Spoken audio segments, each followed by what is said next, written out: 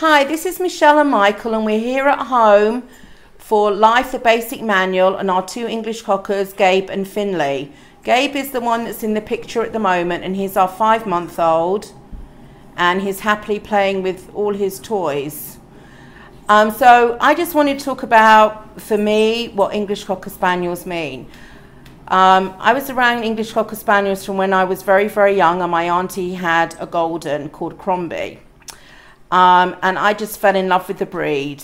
I can't specifically say why, I just know that they captured my heart, and I love all dogs, but there's just a piece of my heart that they capture that no other dog seems to be able to reach.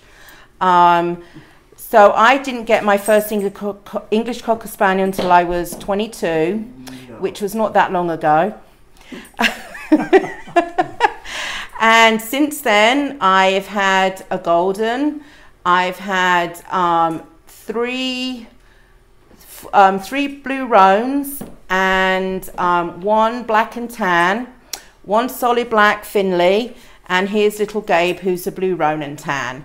And all of them have got different personalities, which actually I learned from each dog that's solids. I've got a different personality than blue roans. They have different coats than blue roans.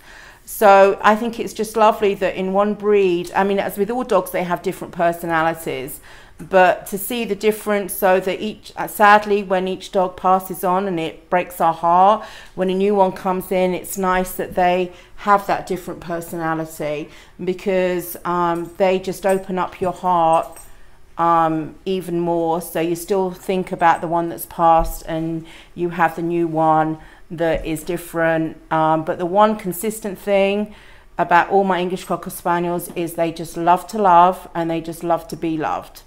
I think that the way they interact with people is just so endearing. They're very playful. They just love being with their persons. They can be very obstinate as well. But I think they just prefer being around us, and they actually prefer being around other dogs, unless they're obviously in the same family. So I can't say when you're looking for a breed or what you want. I'm obviously always going to be biased towards English Cocker Spaniels, because I just think that there's just something very special about them, and they're my dog. And I respect the fact that everyone else has their dog. My brother has Rottweilers, and I love the Rottweilers, but there's just something about English Cockers. I don't know whether it's just the way they look at you with their cute faces and their long ears. And with little Gabe, his little mohawk, so I think he thinks he's a little tough guy there. And just the way that they just can sit on your lap, and they just want to hug you and just be with you all the time. Not that they get anxious when you leave, but the happiness when you can just come home, and they just come up to you and it's going like, oh, you're home, you're with us. Even if we walk to 30 seconds away and you come back to them, it feels like a lifetime. So I just really think with any dog, the joy and the love that they bring to life, and I really believe that home is not home unless you have a dog in there.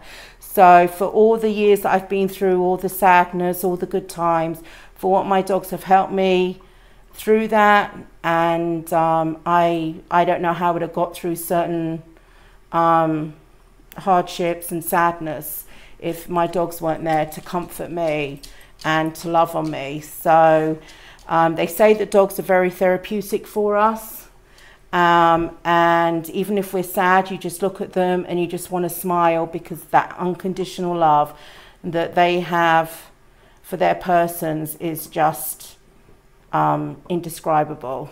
So I've just felt very fortunate that all my English Cockers have loved me, and I've been so blessed to have them in my life.